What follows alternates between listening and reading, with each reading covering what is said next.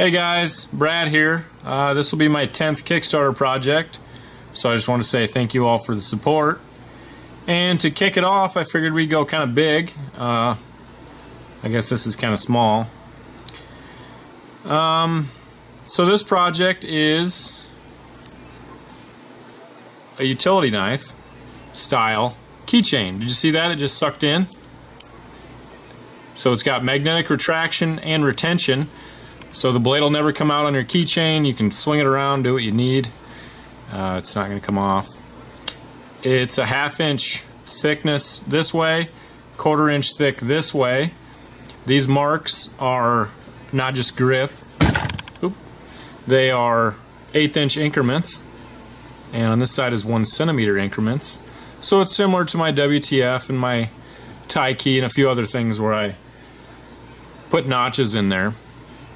I chose, this is just a number 11 X-Acto blade, so you can buy it anywhere. One cool thing is it says USA on the blade. This is totally prototype. I already forgot what I was saying.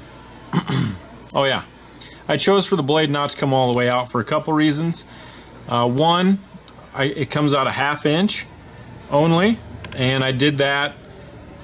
I'm gonna have to edit this video. because who needs the whole inch of blade? Also, this makes it stronger, so you can, you know, really push on something.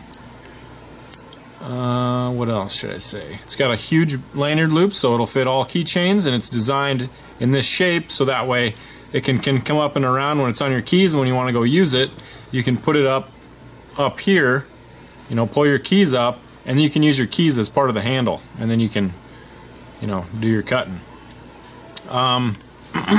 At certain angles, like upside down, the blade will stay out. There's like an exact magnetic force going on there, but you turn it like that and it sucks in. It's mostly a safety feature that this doesn't lock out. So if you're going to use it, you pretty much got to keep your thumb there, which isn't a big deal. I mean, you know, it cuts good. I don't know why I got this out, because, you know, it's too far away. What else? I just got a little grip here. It's kind of neat. This could change a little bit. We'll see how that goes. It'll probably be chamfered a little more. This is literally the first one I made on my Tormach mill. These will be made on my Robo drill mill. If any of you follow me on Instagram or YouTube, you can see that.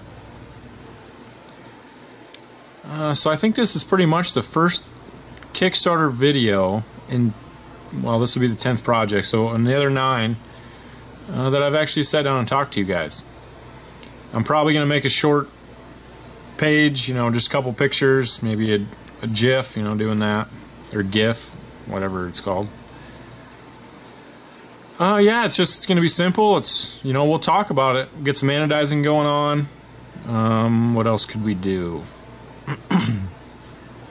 This is a brass button, and it's brass for the main reason is titanium on titanium can gall, so it could stick, whereas brass is kind of lubricated.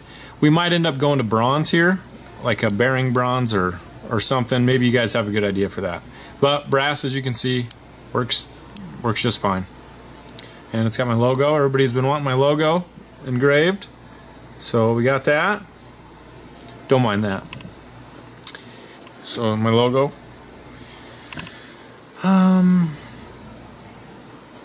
I don't know, guys. This is perfect. This is the first prototype I've made, and it works. I can't believe it. You know, it's not all pretty, fancy, anodized up, but you guys know me. We'll do that during the project, and hope it'll be a lot of fun. So there it is, guys. Thanks for coming along for the journey. Let's talk in the comments. All right, guys. Have a good one.